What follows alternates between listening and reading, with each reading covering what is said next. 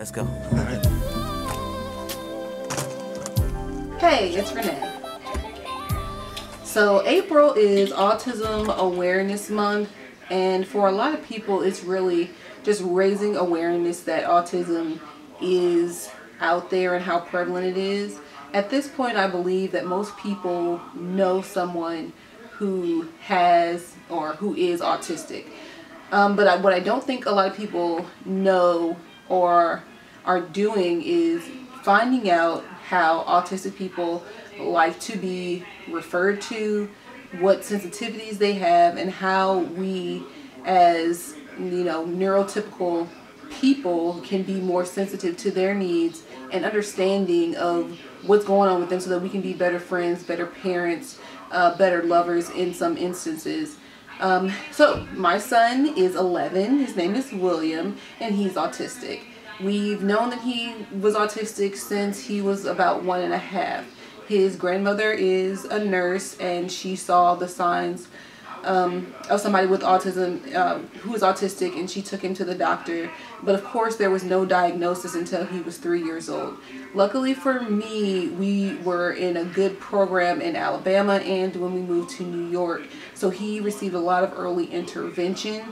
But that does not mean that my son is not autistic. Some people believe that he's high functioning, but for me, high functioning means that he can live an independent life, and right now he's 11 and he doesn't have to, but I believe that there's going to be some struggles for him as he becomes an adult. So part of my goal is to be able to be financially stable and independent enough so that I can continue to take care of my son into his adulthood while lending him some sort of independence. There are more areas in places where young adults who are autistic can go and live independent or semi-independent lives in different neighborhoods. But for my son right now, what I'm trying to do is to have a tiny home or some sort of additional property, additional home on family property, so that he can be near me as an adult but not with me.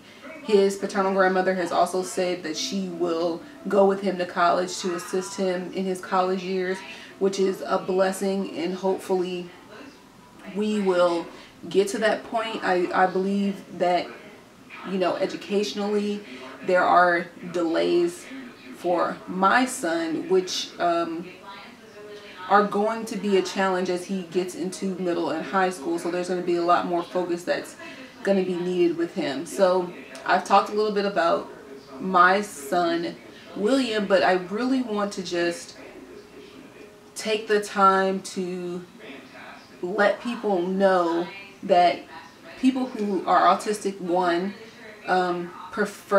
most people prefer to be labeled as autistic and not as having autism.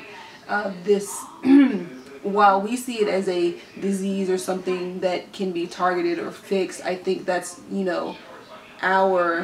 as parents or people who have autistic people in our family, that's just how we were brought into it. So that's what we think the correct term is. But for people who are autistic, who can express, how they refer to be labeled is autistic, because they're just saying that they're identifying that their brains work differently, that they have different sensitivities, and it's not that they have some disease that can be fixed. And I think that's where there is a divide between parents, caregivers, people of the old school, and the young adults and the the full grown adults who are autistic, and how they prefer to be referred to, and how they believe that their brain works and how they fit into the society. It's not that they have a need to be cured, it's that their brain works differently, and it's no different from anybody else who is not neurotypical, who is neuroatypical. They have different challenges. So for instance, I can speak of my son. He has a lot of sensory sensitivities, whether that be touch, taste, sight, sound, that's the level of sound, or certain, well, not really certain pitches, but it's really like the level of sound, or if there's too much auditory stimulation coming in at one time. So say he's in a large crowd that is overstimulating to him, and his brain begins to shut down because he cannot concentrate on one thing. He's not able to tune out all of the noises that are going on around him. Like, for instance, you can hear my voice now, but you also may be able to hear the TV in the other room. So that pause was intentional, so that you can try to hear and tune into the sound of that television. If my son was in an overstimulated state, or if that was too much noise for him, that might cause his brain to shut down, or be his ability to respond to be dulled because it's too much input coming in at one time. He cannot separate out the sound of my voice versus the sound of the television. It would take a lot more concentration for him to be able to do that. Or while I'm talking to him, this might be the background noise, and what he's focusing on is the television. So there's different sensory things that are going on. Bright lights, for instance. My son, when it's very in the summertime and it's very sunny, or even in the wintertime when it's like very sunny, he, you know, will want to cover his head. So we get sunglasses and hoodies and things to block out that sensory input, so that he can focus on what's going on, so that he can look across the street when he walks and not be distracted by that. Certain things at school, like, you know, there's trays, and if trays are freshly washed, they might be wet. That will cause him to not want to eat because he does not want to touch that wet tray. There are certain foods that he will not eat because of the smell, because of the taste, and because of the texture. So there's just different things that, if you do not know that somebody is autistic and they go to a restaurant and you say, oh, well, the clams are very good, and they say, no, I can't eat clams, or I can't eat tapioca, or, you know, and it's something that's sensitive for them. And while you may believe that they're being rude, especially if you invite them to your house and they refuse to eat, or for my son, a lot of people are worried that he's not eating enough. Even though he's a big boy, they might believe if he's at school and he doesn't eat, if he's at the babysitter and he doesn't eat, that there is an issue. But that's really his sensitivity. He only eats certain foods, and he only eats when he's comfortable, where he's comfortable at. So if he's in a new environment, he might not eat in that environment because emotionally he's just not comfortable there, and he will wait until he gets home to eat.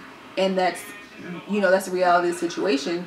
And as a parent, it takes adjustment. So for me, I just knew, because my mom was a strict disciplinarian, I was going to be a strict disciplinarian. But what I learned was that that was not what would work for William. Being strict about him eating foods backfired. Like, he would just not eat.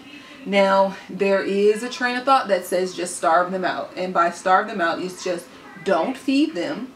Only feed them the foods that you want them to eat, because children will not starve. Eventually he will eat it. We have done that a couple times, but honestly, I've just not been diligent enough to force him to eat, you know, vegetables and things that are uncomfortable for him.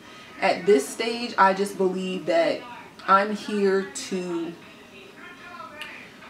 show him that I care about him exactly the way he is. But as he goes into adulthood, he's 11 now, and probably, you know, as we go into the next year, we'll start weaning him into and teaching him things about adult life, so that he understands that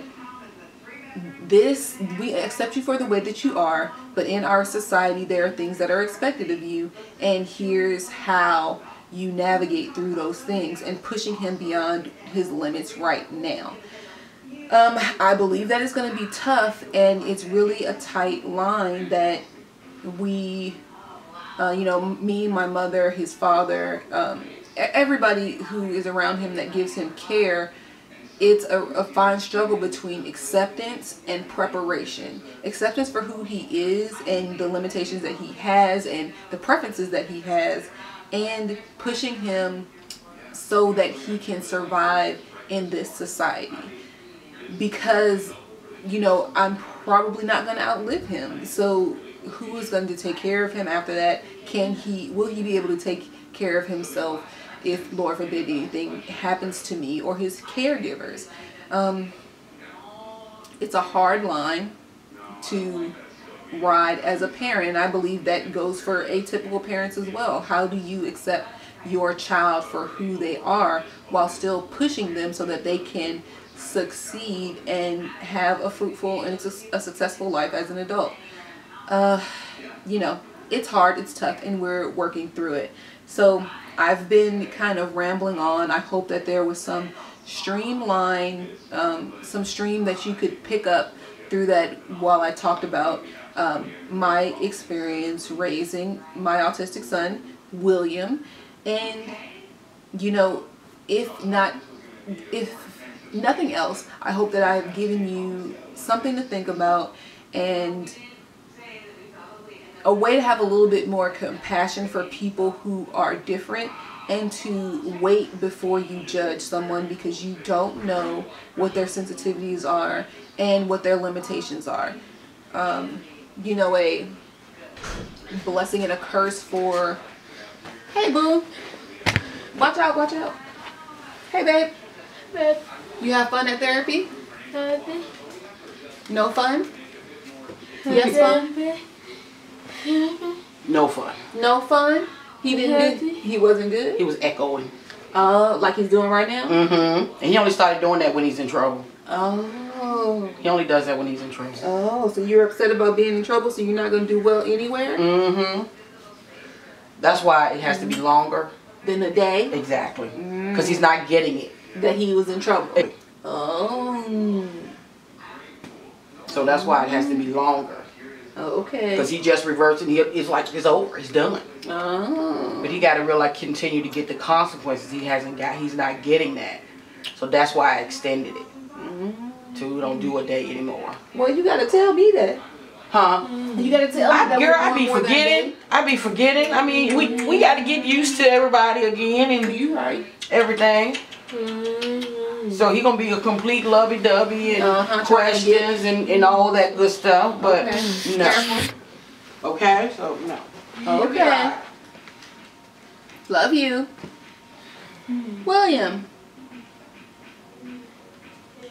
So that was my son, William, and he just came back from therapy. And what my mom was saying was that he got in trouble yesterday because the teacher told him that he couldn't do something, so he broke a mouse. And we're trying to teach him that, you know, that emotional control, that just because he's upset doesn't mean that he can lash out. And this is going to become more important as he moves into puberty, because his emotions are going to be more erratic because of the changes in his hormones, and we can't have him breaking things and hitting people because he's emotionally upset. So we're trying to teach him about regulating his emotions through consequences, which right now is taking away his electronics. And you know, we're open to different methods and trying to figure that out, and trying to help him navigate through where he is right now, where he's going to be in a few years, and how do we prepare him to move into adulthood. So I hope you learned something. I hope that you are a little bit more compassionate to people who are different than you, and that you don't pity people who are autistic, because they're just people with different abilities. And so that's, you know, as a parent, that's all you can do, is try to navigate your child through the world so that they can be fruitful adults, and that's what we're doing. So if you have any questions, leave them in the comments, and I will put a couple links for advocates for people with people who are autistic, and I hope you learned something. Take a 1, 2, 3. Hold back, not possible me. Take a 1, 2, 3. Why the piece of me?